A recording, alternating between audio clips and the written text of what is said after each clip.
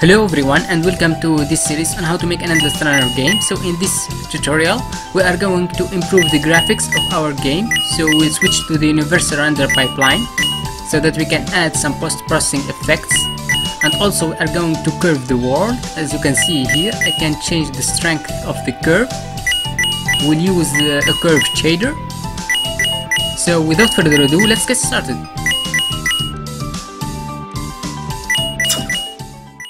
As you can see, when you create a new project, you get some options, and one of these options is 3D, which is going to use the built-in render, but we have here the universal one, which is using the universal render pipeline.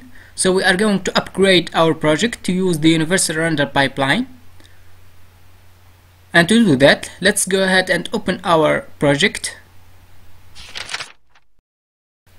Then let's open the package manager, and to do that, go to Window, Package Manager, then over here let's search for Universal Render Pipeline, and here we have the package.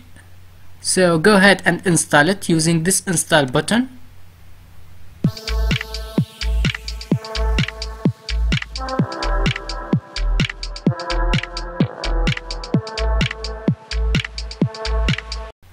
Then let's close this window, and under your assets, right click, create, and let's create a universal render pipeline asset using this options under the rendering. Then hit enter. So the default name is okay for now. Now we need to go to edit, project settings, and under the graphics we need to change the scriptable render pipeline to this one, universal render pipeline asset. But as you can see, this is going to mess up all the materials of our project. So when you hit play, you see that it turns purple, and to fix that we need to upgrade the materials. So go to edit, render pipeline, and universal render pipeline, and over here select upgrade materials. Then we need to re-import all the materials. So under the assets, right click and select re-import all, and the problem is going to be fixed.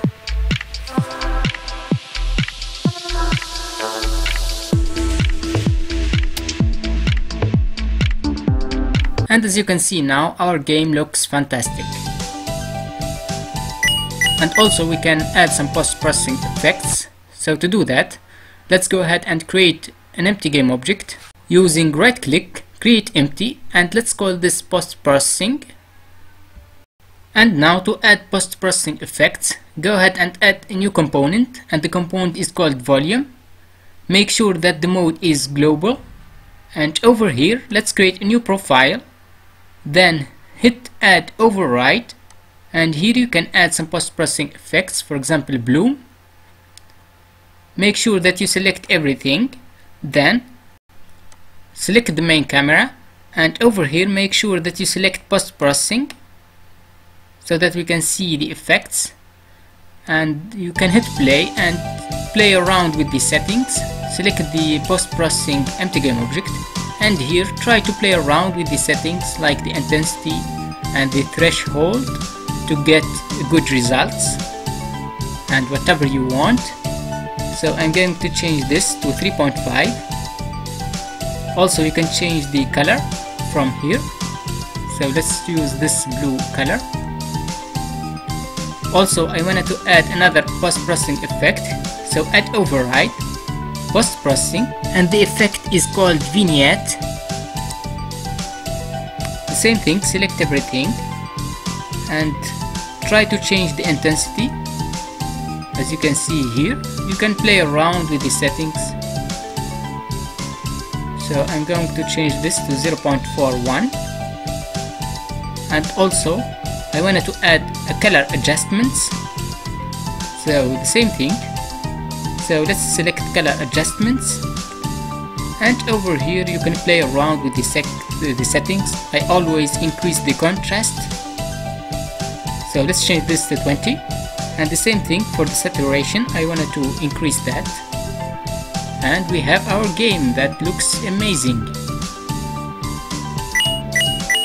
And now we are going to use a curved shader to curve the world, so our game will look fantastic. But to do that we need a curved shader and a script to control the strength of that shader.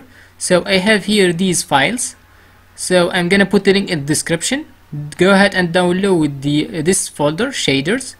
Then let's use it inside our project. So we are going to use that to curve the world. And to do that we need to change all the materials of our project. So we are going to create new materials that is using the shader, which is called curved and lit. So we need to change all the materials of the objects and the prefabs of our project. For example, the coin, to change the material. So select this coin material, then under shader we need to change it. So go to unlit, then select the curved and lit shader. As you can see here, when you hit play, the coins are white, so we need to change the color. But this shader is using a texture, so we need to create textures with the colors. For example, here we are going to create a texture with a yellow color. So to do that, let's create a folder for our textures, and let's call this folder textures. Then inside this folder, so I created these textures. These are simple images with different colors. So you can use paint to create these textures. So you can change the size to 300 by 300. Then you can pick up a color, for example this color, and paint that. Then you need to save that as a PNG. So I already created these textures, so go ahead and drag and drop these inside our textures folder. We are going to use these instead of using the colors to create all the materials of our project. Now let's go ahead and select the coin material and select the image with the yellow color, and now the problem is going to be fixed. So we are going to do that for all the materials in our scene. So we are going to open all the prefabs and change the default materials. For example, here the road. As you can see, we have three materials, a gray, a white and a yellow one. So we are going to create these materials and use the curved and lit shader. So go under materials, right click, create material, and let's call this gray, for example. Then the same thing, we need to change the shader. So go ahead and select the curved and lit shader and use the image with the gray color. So I'm going to do that for all the needed materials.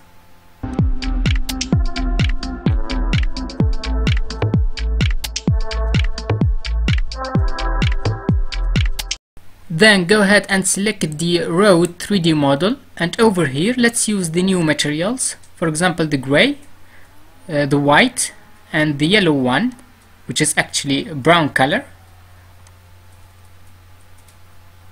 Then we need to attach the script. So select your main camera, and under the shaders folder we have this script. So go ahead and drag and drop this into your main camera.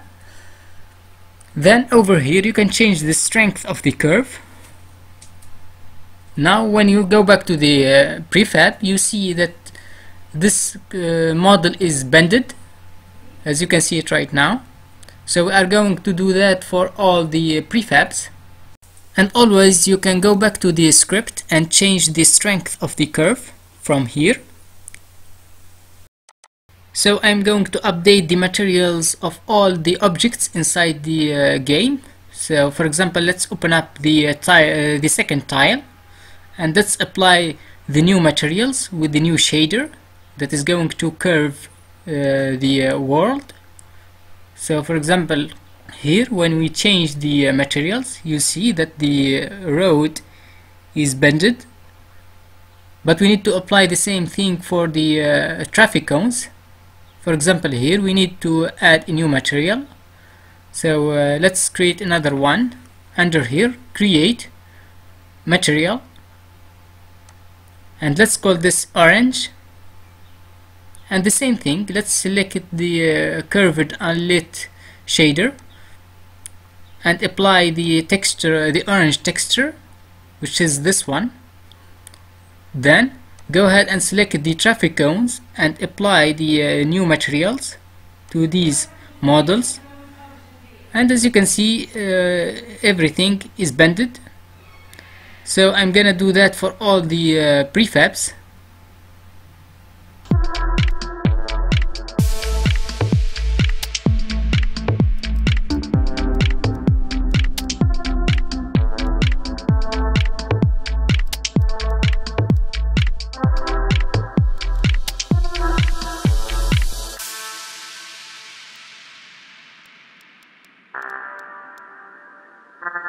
Now if you play the game again, you see that the tiles are curved, and you can change the strength of the curve from here. And that's pretty much it.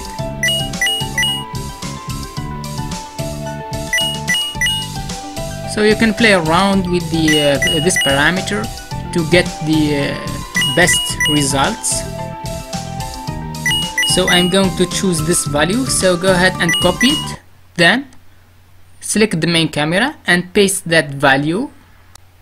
Now we are going to change the material of the player. So as you can see here, we have the wheel 3D model.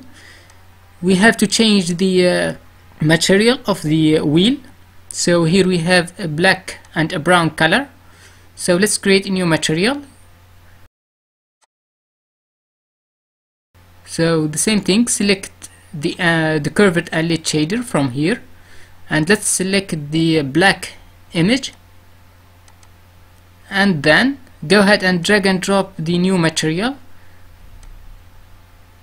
And also we can change the other one, so you can choose the blue color or the yellow one. That's looking okay for now. Then let's hit play again, and that's pretty much it. Now our game is great and it's looking fantastic.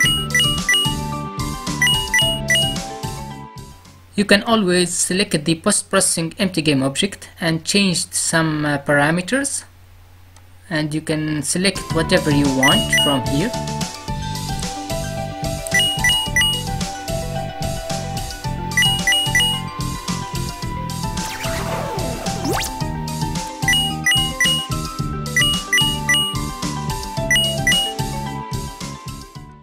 Finally, I wanted to apply the same post-processing effects inside the menu scene. So go ahead and make a prefab of this post-processing empty game object. Then open up the menu scene. After that, open the prefabs folder and drag and drop the post-processing empty game object, and drag and drop the script inside the main camera so that we can curve the tile, and check post-processing to apply the effects. Then hit play. Now you see we have a cool game with some post-processing effects. So I hope you enjoyed this video. So if you have any question or comment, feel free to leave them in the comment section down below, and have a great day.